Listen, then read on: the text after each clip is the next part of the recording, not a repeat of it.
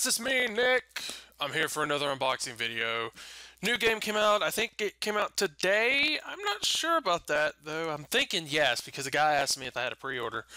I'm like, no, I don't have pre-order. So, here it is. Game called Gravity Rush 2. I saw a trailer on it. I'm like, this game looks like it could be really fun. Girls flying around, beating the crap out of things, all that cool stuff. It's kind of awesome.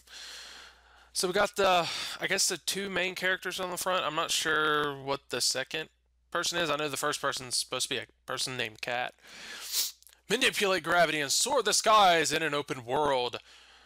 Thrust into a new land and still searching for clues behind the mystery of her origin, Cat must master 3 unique gravity attack styles as she takes on a new danger that emerges to threaten the fabric of the universe itself.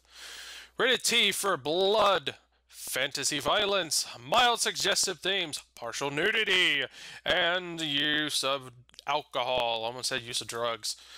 That's not on here. It's a one-player game, must at least have 17 gigabytes. So it's not too big. I've seen bigs that are games that are bigger. And I don't have anything to cut this with, so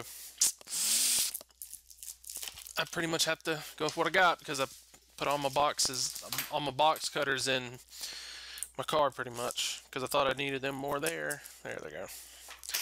I'd use some fingernail clippers to pop it. There's some cats walking around. Still don't know why I do that. I throw it in front of my computer and it's like, there's a trash can right behind me. So it looks like, hey, free story DLC that comes out in March. That's not a code or anything. It's just, hey, Gravity Rush Remastered.